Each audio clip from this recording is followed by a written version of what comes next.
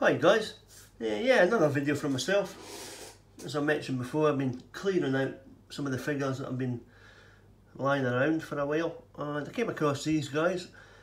I've had these figures for some while now. I might have mentioned in the past as well that I used to have a 15/18mm Napoleonic collection. I think I was in the process of phasing out the old minifigs and that and replaced them with this sort of range. This is the AB figures, and I think I had maybe 4 or 5 French units, infantry, a couple of cavalry, same for the British, and I was just going to start doing some other nations, and these were one of the packs that I had that I never actually got around to doing. Yeah, so I thought I'd just give a paint up, and I'll probably pop these on eBay. But I quite enjoyed painting up these guys.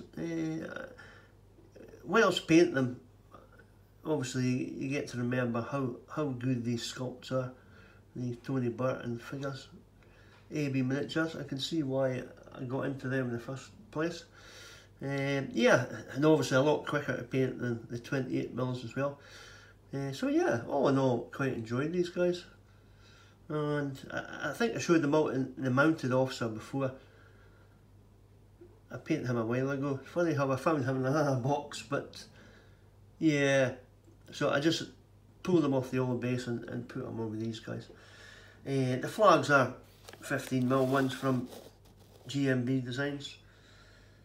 And if I remember correctly, I think the infantry, yeah, the rank and file miniatures, I'm sure they come in packs of 8 or something.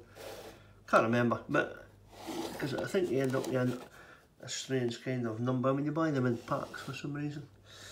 Yeah, sort of turned around here, guys. Yeah, all the details there, very nice indeed. In fact, I would say that these sculpts are probably better than some 28mm manufacturers. Well, maybe not so much nowadays, they're all pretty up to standard, but maybe some of the older ranges anyway. So yeah, that's some Dutch infantry for the Waterloo campaign, AB miniatures, 18mm. And as I say, I think I'll put them on eBay, get rid of them. And yeah, so the next video, probably I'll get some of the figures out, you know, the French, the British, Napoleonic armies, and start getting them set up and do a film with them. Because I know a few of you guys have been asking for it, so yeah, it's definitely coming, guys.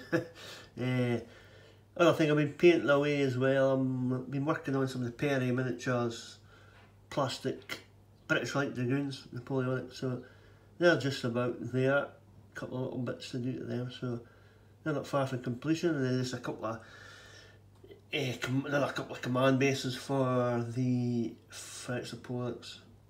So that's about it at the moment. So yeah, okay. As I say, another video for myself. Watching all your videos, guys, enjoying them. Clicking the like button, commenting when I can, and keep up the good work. Really good stuff. And once again, thanks for watching. Cheers now. Bye bye.